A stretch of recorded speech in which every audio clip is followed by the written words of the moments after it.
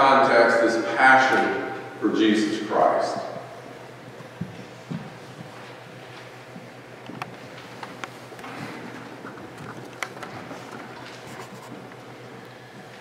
This is a somewhat famous story, even though it's intermixed with some other gospel readings that talk about a woman anointing Jesus' feet with her tears. And it could be that it was from the same group of stories being told, but John always has a purpose for every story he tells. And here's Mary, who wastes all of this on Jesus. And of course the criticism is, why do you print so many bulletins? You're killing all the trees. Can't we just have a big screen up here and do away with killing trees? No? Oh, my. I was telling somebody, we went to Highland Church yesterday, our Shoppers Anonymous Club, if you will. And of course they have the big 3 screens up there. One of the people in our group said, do you all have screens in your church? I said, I'd be gone the next day if I put screens up in our church. Do I hear an amen?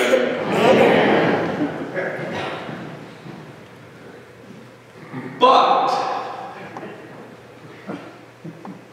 there was not one tree killed to worship there except for the energy used to power the big Megatrons. What do we call them at the sports games? Are the Megatrons? Whatever they are.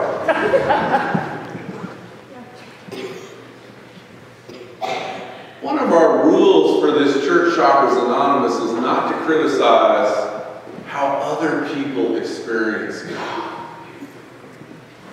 Please don't criticize how other people experience God. If they experience God in a Pentecostal church with all the emotion and feeling that goes with that turns you off, thanks be to God. As Jesus says in 2 different ways, if they're not against us, they're for us, and if they're for us, they won't be against us. Praise God that people can find God in emotion, in their heart, and even the frozen chosen, whichever group you decide is the frozen chosen. I know some Episcopalians have been called frozen chosen. Presbyterians are usually called that because of predestination. If they find God in their mind, C.S. Lewis had a conversion experience in his mind. For me, it was my heart. For you, it might be your gut. But here's what happened in the story today, is they criticized Mary's expression of her love for God. Shame on them. And Judas probably wasn't the only one.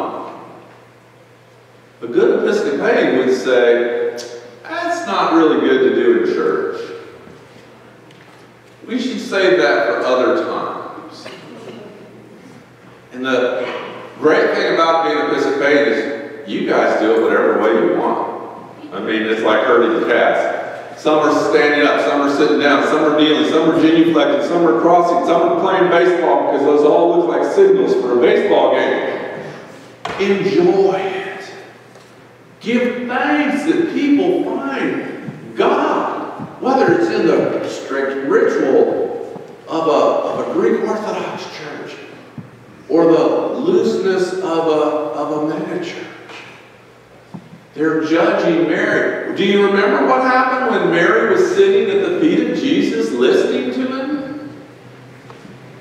Martha, her sister, criticizes her for not doing any of the work.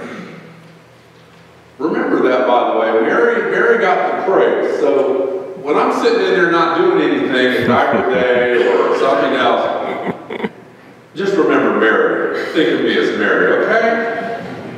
We need our Marys, and then we have many Marthas, thanks be to God. Thanks be to God. We all have our gifts. Mary poured out her heart to Jesus. Is there anything wrong with that? Is there anything wrong with that? Is there anything wrong with pouring out everything we have for our devotion to God? I hope not. I hope you don't feel that way. Many of us want to play it safe. Even play it safe with God. Be reckless with God. God can handle it. I was talking with a leader of another denomination, and one of the roles of a priest is to protect the sanctity of what happens at worship, the sanctity of the sacrament. And that's a good devotion. My own devotion is God can handle it. God can take care of God's self. I don't have to defend God. But those are two different approaches to spirituality.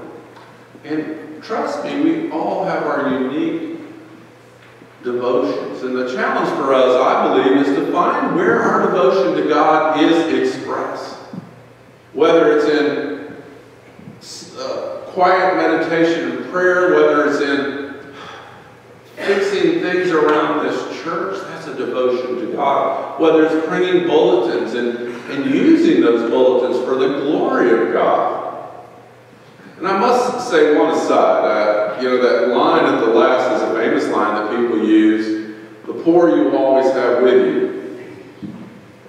Lucky for us, Jesus does not explain that. Unlucky for us, Jesus does not explain that. Which means we make up our own explanations, probably to justify who we are and what we do. The way I've always thought of it is, there will always be people more in need than I am that I will have the opportunity to help. That will never run out, nor will God's grace run out. But I think Mary challenges us to give our full devotion to God. If not all the time, from time to time. So you might want to ask yourselves, when in your life have you given your full devotion to God? If not, in your prayer life,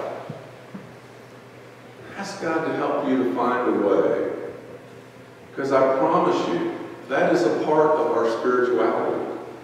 That's just one part of our spirituality. It needs to be honored. And as Jesus said in one of the other gospel readings where this woman anoints his feet with her tears, in thanksgiving for forgiveness. For me, it's thanksgiving for joy. At Highland last night, as he did the Eucharist, he talked about Jesus paying the price for our sins. However we view that, whether God required it, or maybe we needed someone to pay the price for our sins to feel truly forgiven and loved in such a way that we would give our all to God for that experience. In the name of the Father, the Son,